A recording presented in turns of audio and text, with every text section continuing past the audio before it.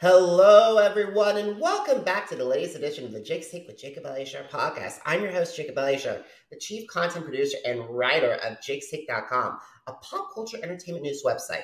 Now, before we get started today, please, if you're watching us on YouTube, please hit the thumbs up button on this interview and please subscribe to my channel.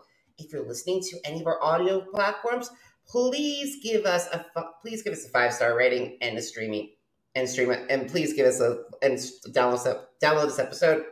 Anyway, today I'm very excited to welcome this incredible actor. He's a guest star on 911 Lone Star. He guest starred in Lucifer. He is also the actor, writer, producer, and director of the short film The Fall. And this fall, actually, he will be playing Calian on CW's Walker Independent. So please help me welcome Johnson-Cortez to the podcast. Thank you, Jacob. Appreciate that, man. You're so welcome, Justin. It's so nice to meet you. Yeah, thank you for having me, man. I really appreciate it. It's great to be here, getting settled in here in Santa Fe. So this was a nice little time out from getting my home set up. Awesome. I'm glad to hear that we were able to take time out of your schedule to do this. So thank you so much, because the show is very exciting because it's part of the Walker Texas Rangers franchise. Yeah, no, it's a great thing to be a part of. It's a spinoff of Walker, which is on CW right now. I think they're on their season 3, going into season 3, and that show is great. If you haven't checked that out, please do. Great cast, great people making that show.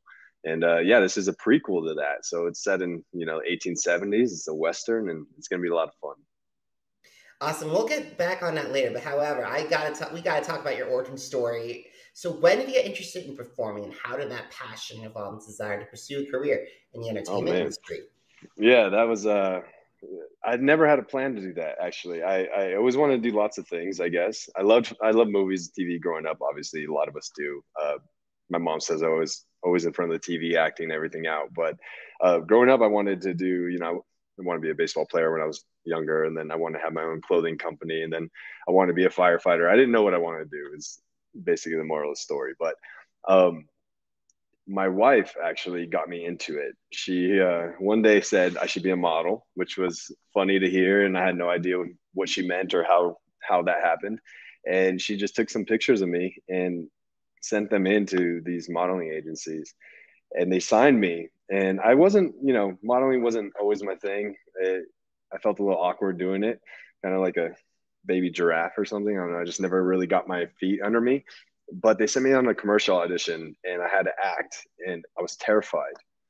And I also caught the bug though. So after that, I just dove in, started going to acting classes, figuring out audition for short films, student films, anything that I could do. And I just went to everything and anything I got.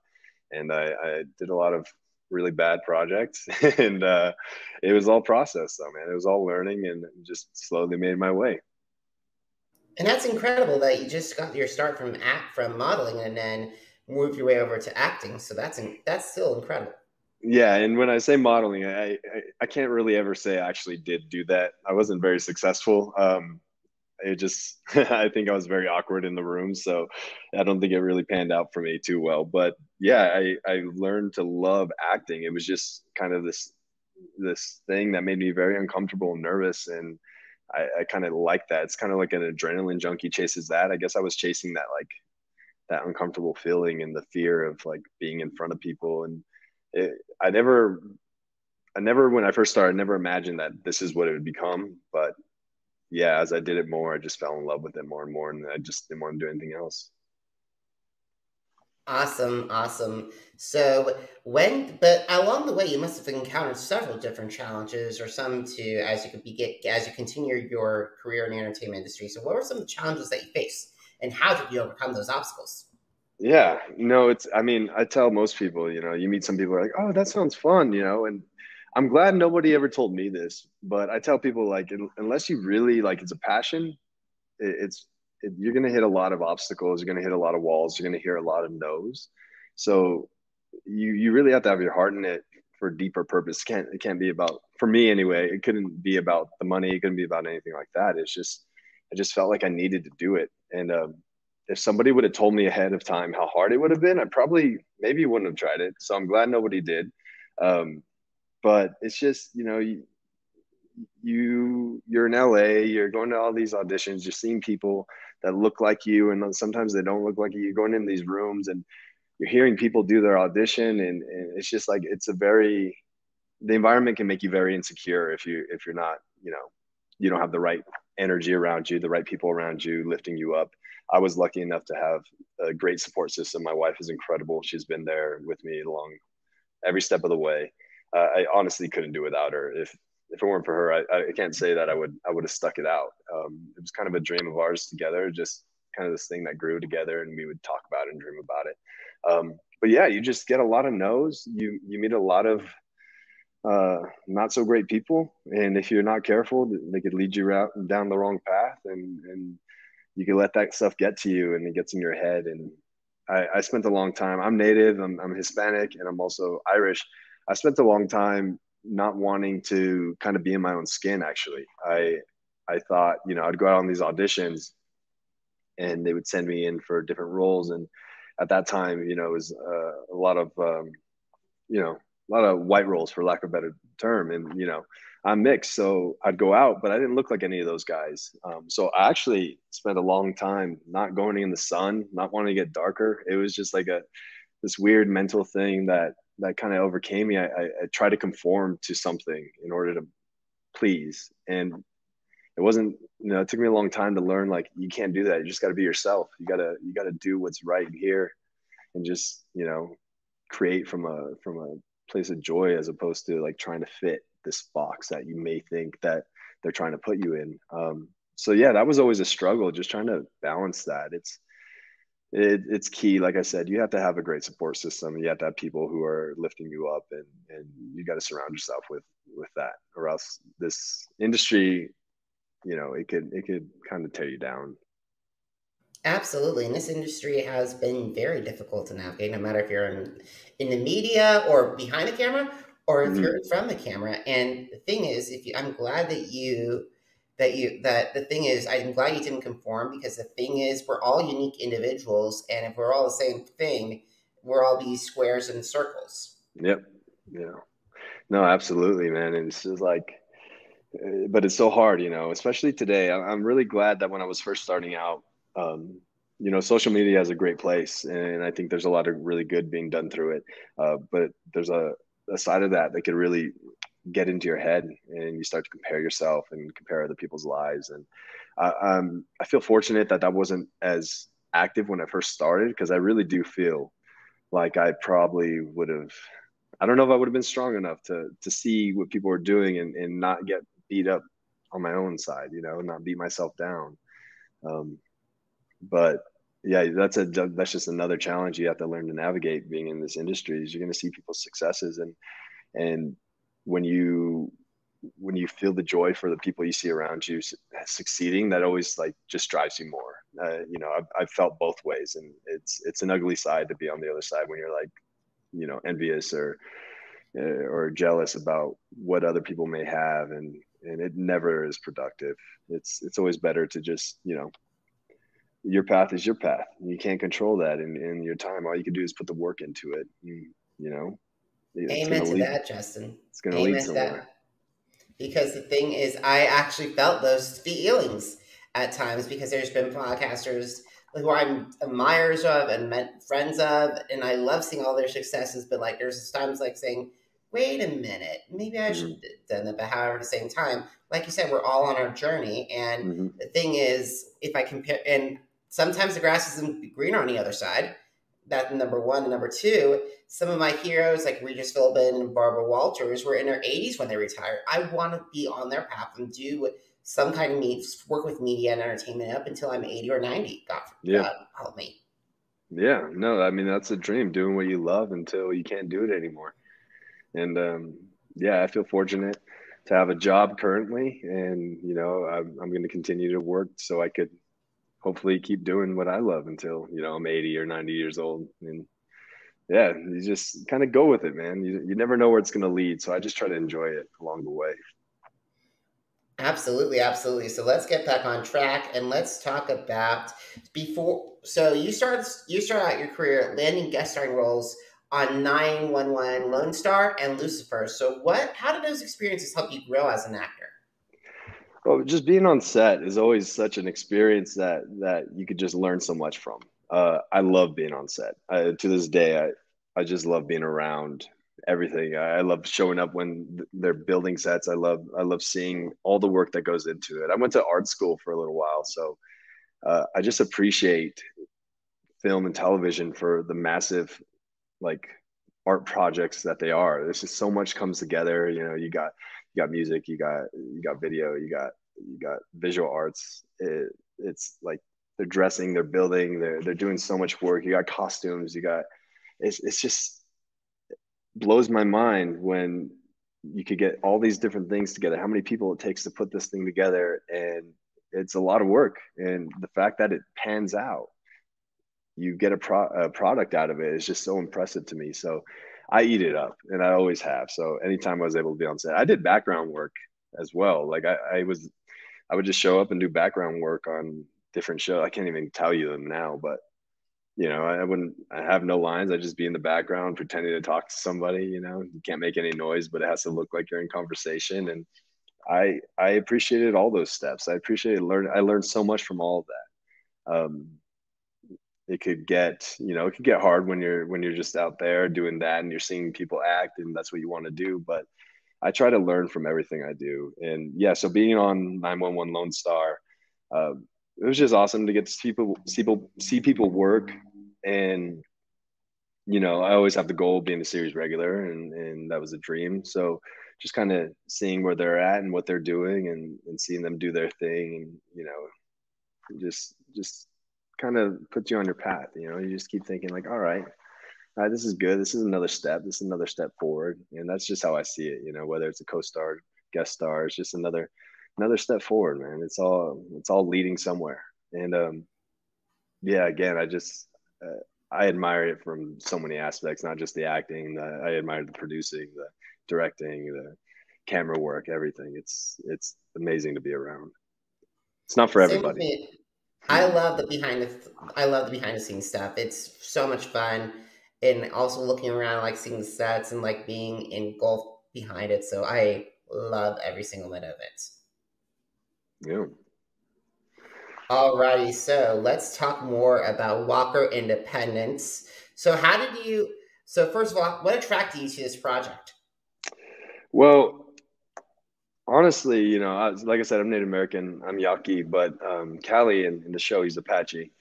So, you know, I was always a little bit skeptical to do a period piece just because I didn't want it to be the same old story, the same old Indian and the cowboy story. I didn't want to be like this sideline character, this character that you could kind of forget about.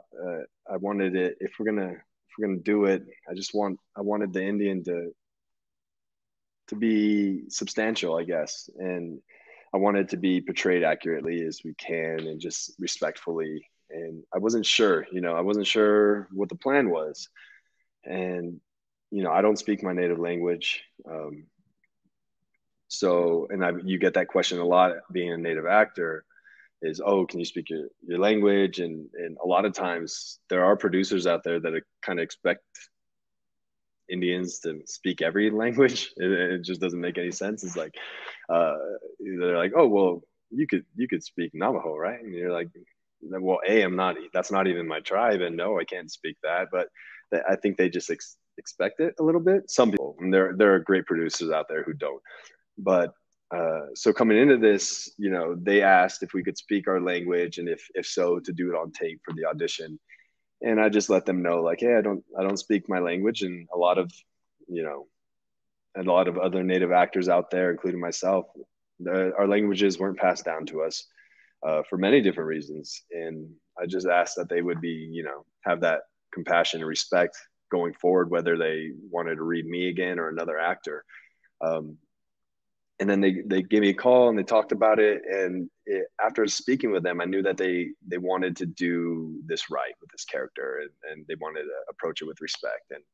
and also just not make him this, expendable piece of the plot. I mean, I always grew up watching westerns wanting to be the cowboy because they had a lot of fun, and and they, I tell people they had all the action, they got all the girls, and I was a little kid and I was like, man, I want to be the cowboy. And it's really cool because I want to do something different here. I want kids of the younger generation growing up saying, I want to be Calian, I want to be the Indian. I want to have that bow. I want to do that, ride that horse like him. And so that's really special to me. So that's kind of what I hope to do here. And yeah, Calian, he's a great character, man. So to answer the question, I wasn't immediately, I guess I wasn't all in immediately. I was drawn to it just because it's interesting, and westerns just seem so much fun. But I was skeptical. I was a little hesitant. But after meeting the team, it was great. After getting to know them and knowing where their head was at, it kind of, I was all in.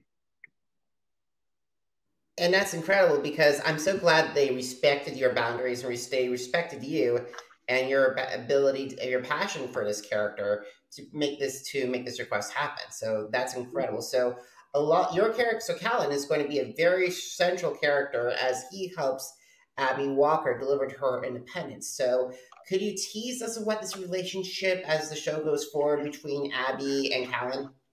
I'll tell you a little. I'll tell you as much as I can. You guys got to stick around and watch. But yeah, Calian. So Calian's a scout. He was a scout for the U.S. Cavalry, so he's been around.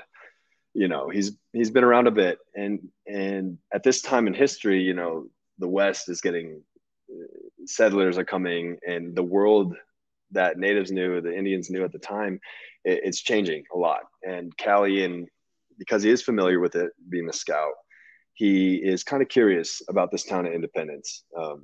This town he's not as opposed to it, I guess you would say. He's cautious, but he's curious. And he comes across somebody, and he kind of leads her into town, shows her where to go. But he witnessed what happened to her. So he feels a certain responsibility there, I guess. And he wants to help her as much as he can. And again, I'm being so careful here because I don't want to give anything away.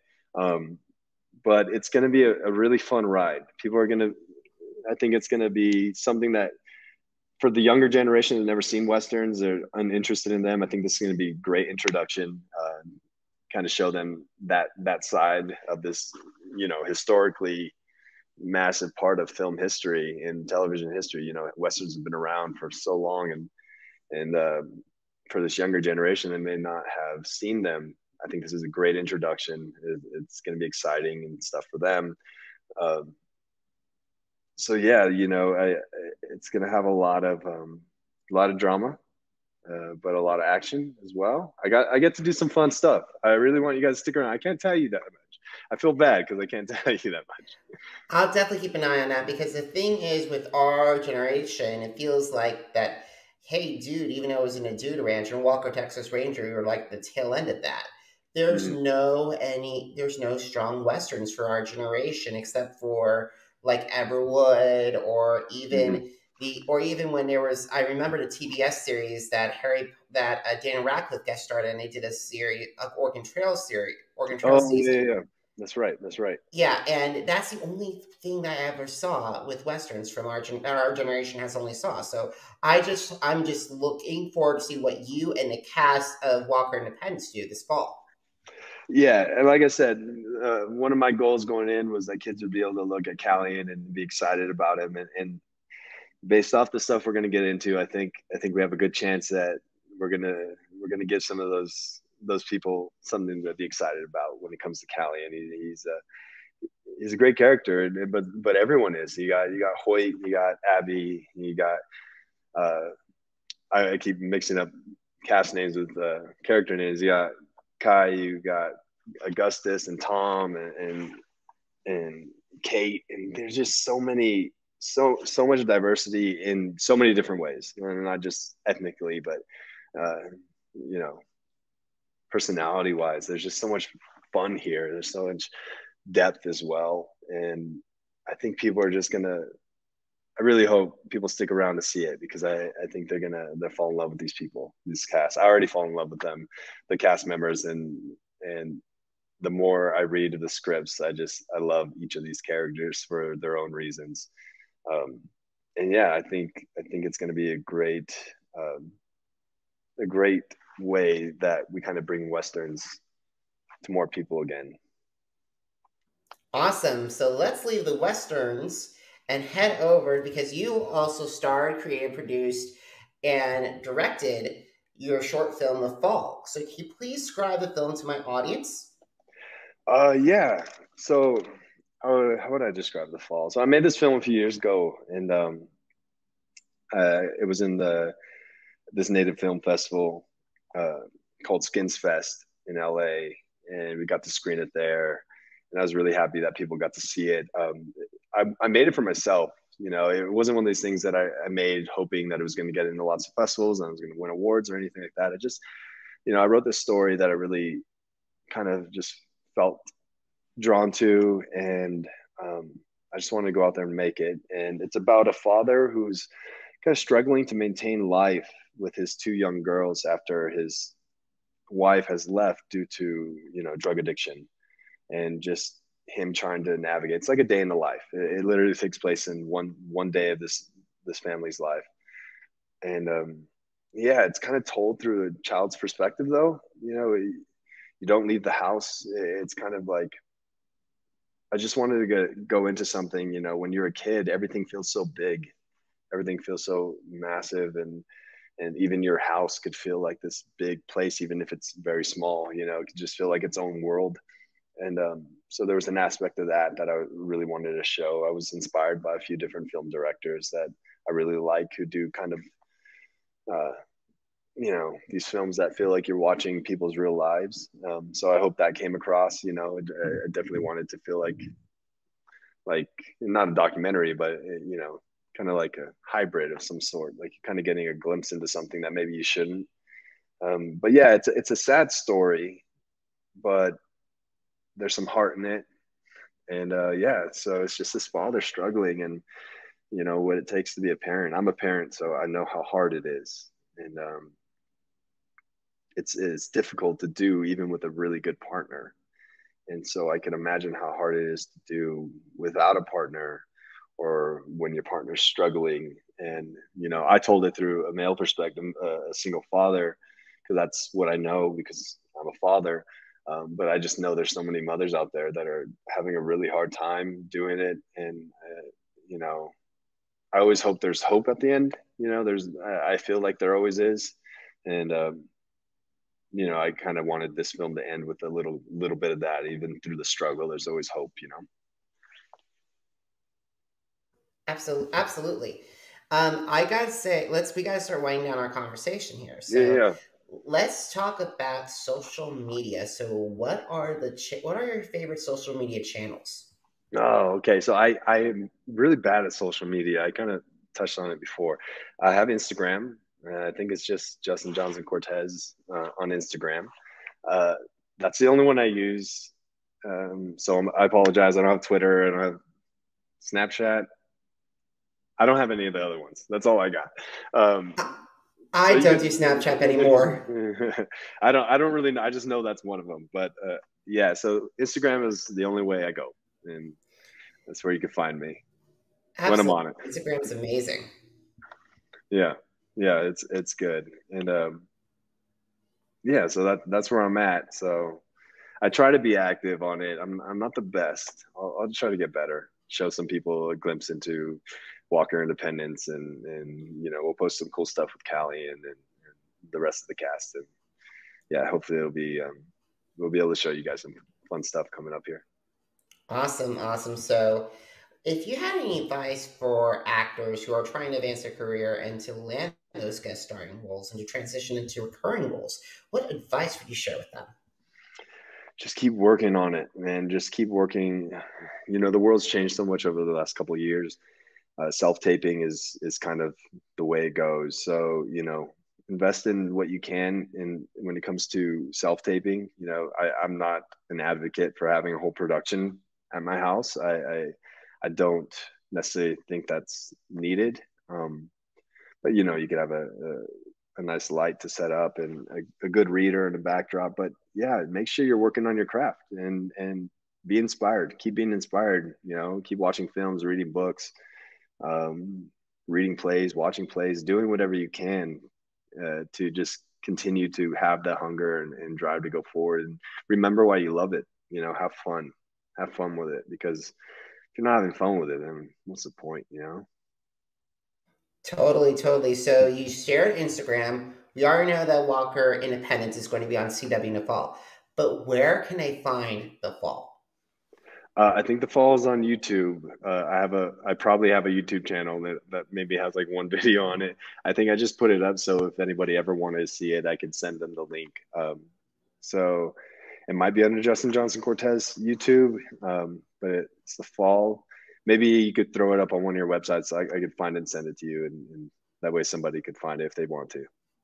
Absolutely. And that is a wonderful transition to what I'm about ready to do. So guys, if you missed an episode of the Jake's Take with Jacob Elyachar podcast, visit our Apple Podcast, Deezer, Google Podcasts, Podcast Addict, Spotify, and Spreaker channels. It's Jake's Take with Jacob Elyachar, JACOB ELYACHAR. Now, are you on social media? Because I'm on social media too. Facebook, Instagram, Twitter, and YouTube. It's Jacob Elyachar, JACOB ELYACHAR. And Justin, get this, 2022 is Jake's Take's 11th anniversary.